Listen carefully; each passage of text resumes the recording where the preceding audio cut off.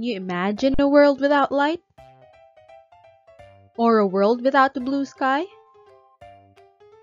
How about a world without sunsets? Even the smartphones we use every day emit light. In this video, we'll be talking about light and how it gives color to our world. We have learned previously that light is an example of a transverse wave. Thus, it exhibits characteristics and properties of a wave. Specifically, it is classified as an electromagnetic wave. Let's get started with this activity. Fill a container with water. Clean the surface of a mirror and place it in the container at an angle below the surface level of the water. Place the container under the sun, in a position where the sunlight falls on the surface of the mirror. Hold a piece of white paper above the container to catch the reflected rays from the mirror. What did you see on the paper? If you did the activity right, you would see a rainbow reflected on the paper. When the sunlight shone on the mirror, light first entered the water and refracts or bends. Since sunlight is a mixture of visible colors, each color has its own frequency and wavelength. These colors refract at different angles and get separated from each other. The separated colors are then reflected from the mirror to the paper. The human eye is only sensitive to a very narrow portion of the electromagnetic spectrum lying between the infrared and ultraviolet. We call this light. It is what was reflected on the paper in the activity we just completed.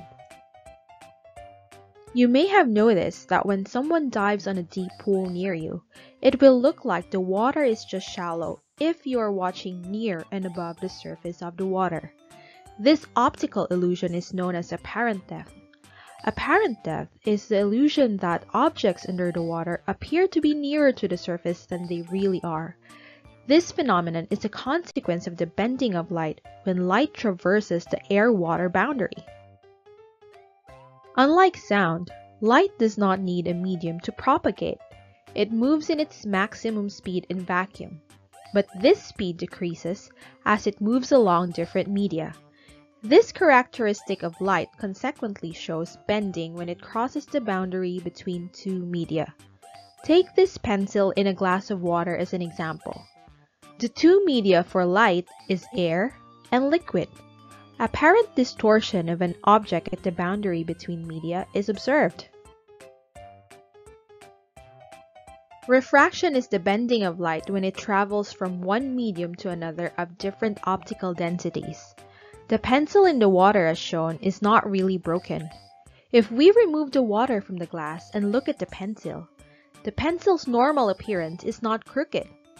This distortion happens because of the change in speed and orientation of light with respect to the normal as it traverses a new medium of a different density. You may have noticed that when lightning strikes from afar, a flash of light comes before you can hear the thunder. This is because light travels faster than sound. Light travels at approximately 3 times 10 raised to the 8th power meters per second, or 300 million meters per second in a vacuum. This speed decreases when light travels in a dense medium. This means that the speed of light is dependent on the properties of the medium. When you look at yourself in the mirror, you can see your reflection. But when you look at other objects, you can only see the object itself. These phenomena are caused by the way light is reflected.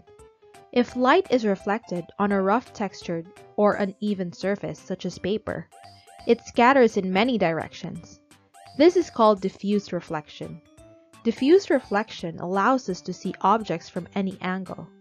On the other hand, regular or specular reflection happens when light strikes a smooth, flat, and shiny surface such as a mirror and is reflected in one direction. It enables us to see an image on the surface. When a narrow beam of white light enters a triangular block called a prism, the beam splits into a different range of colors called spectrum. The process by which light is separated into its colors due to differences in degrees of refraction is called dispersion. A rainbow is formed by the dispersion of sunlight in drops of water. When sunlight passes through each spherical raindrop, it is refracted and dispersed and then internally reflected one or more times before it finally emerges out of the raindrop.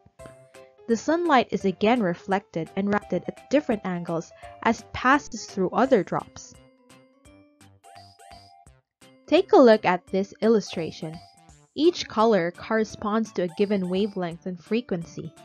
Red light has the highest wavelength and lowest frequency, while violet light has the lowest wavelength and highest frequency. When we relate it to this table, red light, which has the highest wavelength and lowest frequency, has the lowest energy, while violet light, which has the lowest wavelength and highest frequency, has the highest energy. Thus, we can say that the higher the wavelength, the lower the energy, which means that wavelength and frequency are inversely proportional. On the other hand, the higher the frequency, the higher the energy. Frequency and energy are directly proportional to each other. This is why red has the lowest energy, while violet has the highest energy. What makes the sunset and sunrise red? Why is the sky blue? The answers lie in the composition of the atmosphere and the nature of light waves. The atmosphere is a mixture of gases, droplets of water, and solid particles. Light travels in straight lines as long as nothing disturbs it.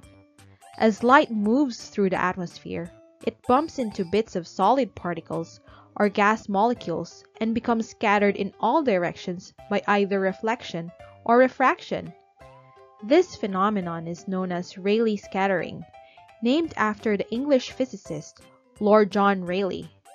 The angle through which sunlight is scattered varies inversely as the fourth power of the wavelength.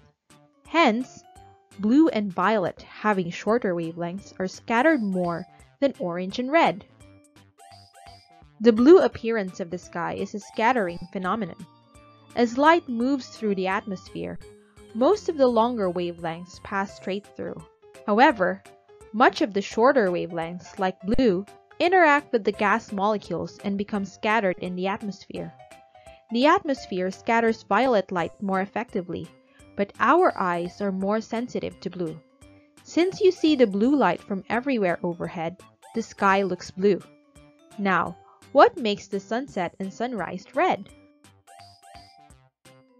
At sunset or sunrise, when the sun is near the horizon or low in the sky, sunlight travels a longer distance through the atmosphere before it gets to your eyes. However, the blue light is unable to pass. It becomes scattered in the atmosphere before it even reaches your eyes. Hence, only the longer wavelengths, such as orange and red, are left, making the sun and the sky around it appear red or orange. So to summarize, light is an electromagnetic wave and is the only type of wave visible to the human eye between the infrared and ultraviolet wave. Refraction of light is the bending of light when it travels from one medium to another of different optical densities. Reflection of light is the bouncing back of light and depends on the surface of the object. Wavelength and frequency are inversely proportional, and frequency and energy are directly proportional. That's all for now. See you on our next video, and don't forget to keep your minds busy! If you like this video, please subscribe to our channel and hit the notification icon for more videos like this.